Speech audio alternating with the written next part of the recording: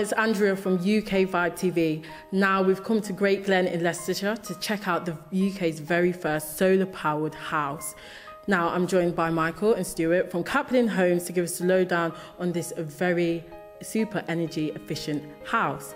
So guys, this as the title of the UK's very first solar-powered house, sorry.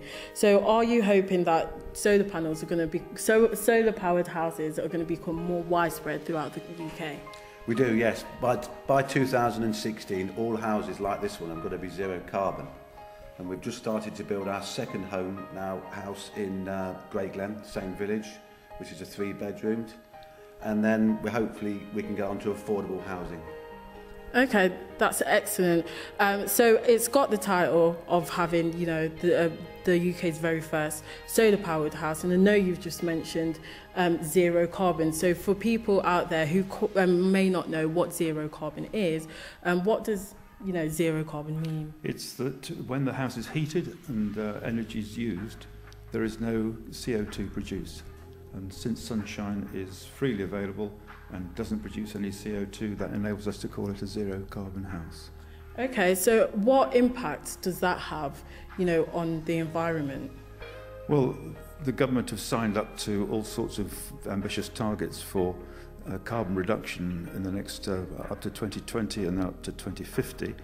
And the only way they're going to meet those sorts of targets is to do something quite radical about the sources of CO2, and housing is one of the main sources. So if we can eliminate carbon emissions from new build houses by the time we get to 2020 or 2050, most of the houses will be new by then, and we should make a substantial difference to those overall targets.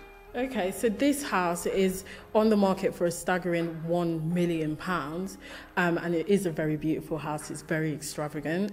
But will these sorts of houses be available to the masses? Not necessarily these sorts of houses, but smaller houses using the same technology certainly will be, yes. Okay, guys. Well, for people who are watching this, and young people in particular, what kind of job prospects are there for young people who probably want to get into this line of work and building homes for the future?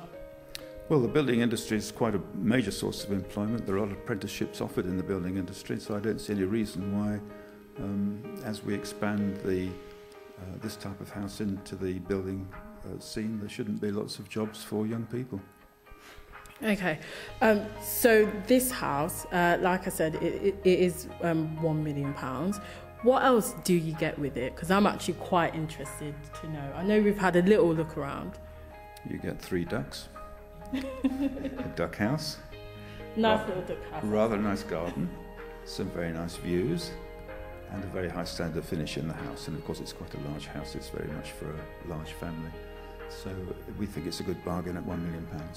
Okay, so let's talk about the materials that have been used to build the house and the solar panels. It's solar powered? Yes, the solar panels capture both electrical and heat energy, and what we do is to channel that down into the ground underneath the building, and we warm up the earth, which is between the foundations, and then we use a heat pump in the winter to take the heat back and give it to the house. Okay, so what are the, average savings that a family living in this house could expect? Well, a typical family, let's not talk about this house, but a typical family energy bills are rushing towards £1,500 a year. So unless you're doing something that uses ridiculous amounts of electricity like welding cars, you should be able to see the year out with possibly a bill of about £100, something like that. Wow, that's an amazing saving. So, guys, thank you for taking the time out to speak to us. But just before you go, could you give your opinion on the recent energy price rises? That's a difficult question because we're not part of the energy generating scheme. We're after saving it. But I think that quite a lot of it is due to the fact that world energy prices are going up, and that the government have decided in their wisdom to put the cost of all these zero carbon measures onto the householder in their energy bills rather than through taxation. So that's the reasons. Okay. Your opinion? Do you have an opinion on it? No. Well, thank you for taking the time out to speak to us today, and thank you for letting us come down here and to check out this amazingly beautiful house. So guys, if you want any more information on Caplin Homes or energy efficiency or how to, protect our environment, make sure you check out the UKVibe.TV blog, and also keep your eyes peeled for the Success Stories series here on UKVibe.TV.